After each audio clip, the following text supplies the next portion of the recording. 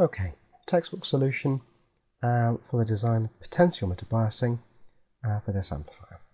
Again, let's look at the specification. We can write a few things out on side here. We've got a 10 volt power supply, and we want our collector current, let's label that here, IC. In this case it's 1 milliamp.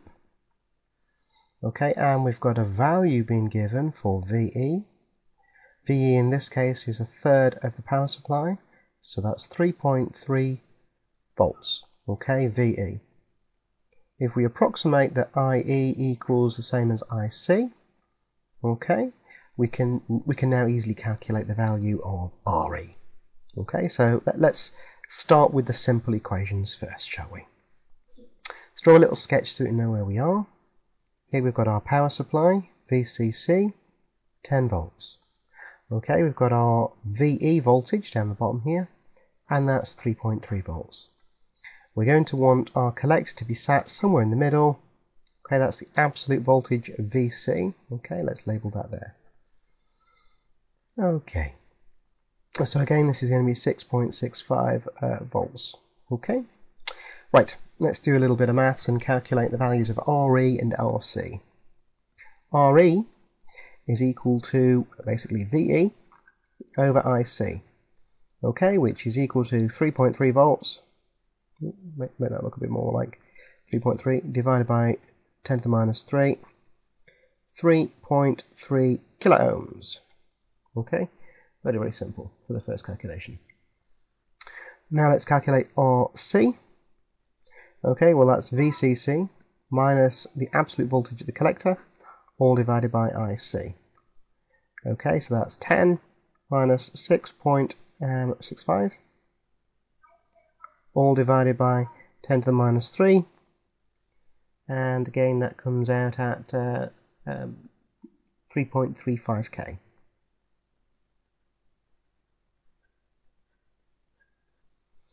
Okay, we've done this simple part. What we're going to do now is we're going to work out these two components. Now if we're using the Norton equivalent method, okay, and we're using this approximation, we're going to change the circuit into a voltage source, okay, like that, and an impedance. Okay, so we need to calculate RBB, what the base resistance looks like, and VBB. Okay, well, just from inspection we can look on the circuit, we can say that VBB is equal to the emitter voltage plus VBE. Okay, and that comes out at 3.3, third of the supply, plus the 0.7, 4.03 volts. Okay, and RBB, the base resistance, is equal to, well, if I'm sat at the base here, if I look that way, I see R2 connected to ground, and because the power supply is DC, it's a short circuit, so it's a low impedance.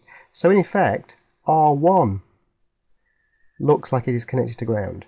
So RBB looks like R1, R2 over R1 plus R2, the parallel components of those two designs. Okay, so now we've got an equation for that, but we can't actually solve that yet. Now we have to pick up this expression. This is a rule of thumb. We're actually saying that RBB is equal to beta RE over 10. Okay, now we've defined RE up here, and we've got our value of 3.3K. So in effect, we know beta as well for this circuit. Okay, it's not actually written there. Beta equals 160 for this design. Just as a note, the reason that I'm using beta equals 160, I'm using ORCAD and I'm using the evaluation version, and this transistor in here is the Q2N2222, and beta value works out around about 160 when it's biased, so that's why I keep using the same value. So we've now got this expression RBB and this expression RBB. Okay. Well, we can also work out an expression for VBB here as well. So if I want to work out what VBB equals,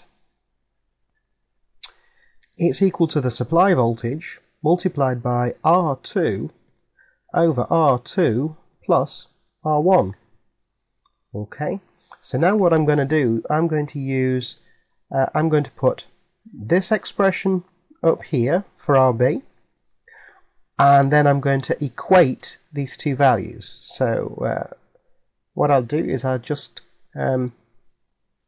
simplify that over here. So I've got beta RE over 10 is equal to R1, R2, R1 plus R2. Now if I take this one over here, I have got VBB divided by VCC is equal to R2 over R1 plus R2. Okay, well, if I take all of that lot out, this part of the equation, I can substitute this value in for that value, and I've just got R1. So I can equate these two equations. Okay, and that gives me my simplification. So let me just move page, and I'll rewrite those equations out, and then we'll carry on. So we started off with beta RE over 10 is equal to R1 R2 over R1 plus R2. Okay, and I can just do that. It's the same thing. And we had VCC over... Oh, hold on, let me just go back there. VBB. VBB over VCC is equal to R2 over R1 plus R2.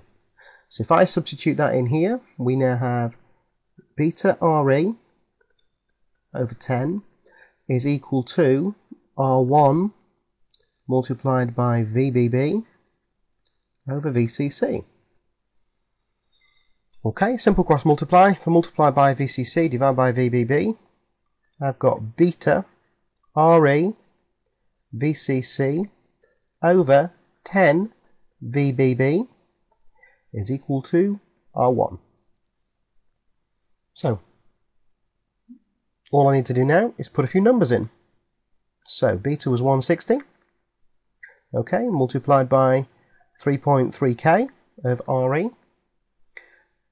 Multiplied by 10 volts, all divided by 10 multiplied by 4.03.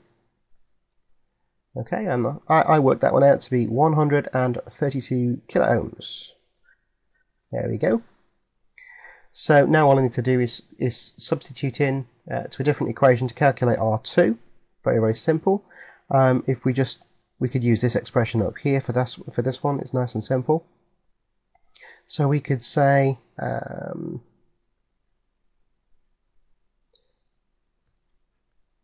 R1 divided by VCC over VBB minus the 1